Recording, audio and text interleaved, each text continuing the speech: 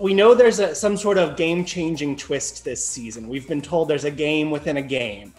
When you heard that the rules were changing once again, what was your reaction? My life. This season of All Stars is going to be a game within a game. I am gagged. Child, the girls are out for blood. We've been saying that it's a gag within the game, not a game within the game. It's a gag within the game. Within the game. I love it. I like that. Oh, 100. Well, it didn't gag me because I lost that reflex years ago. You know, it is a surprise though. It's like the Hunger Games meets All Stars. Can my All Stars rise to the challenge? Let's do this. Whenever I found out what was even happening, bitch, I was gaggity goopity swooped. I was like, I didn't even know this was a thing. And apparently it was told to us on the first day, and we were all just like, okay. Yeah. Literally, we were all like, okay, cool, yeah, it's All Stars, it's different. Yeah.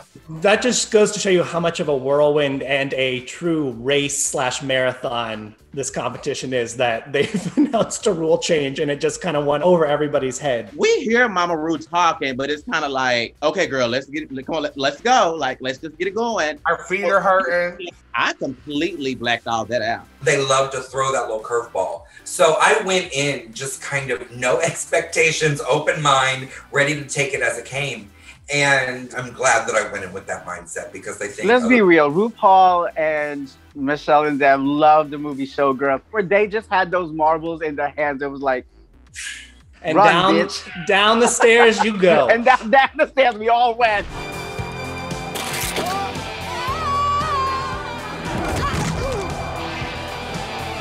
Who caused the most drama this season? RuPaul caused the most drama. She makes us pick Stowe lipstick. So, I mean, boom, there you have it.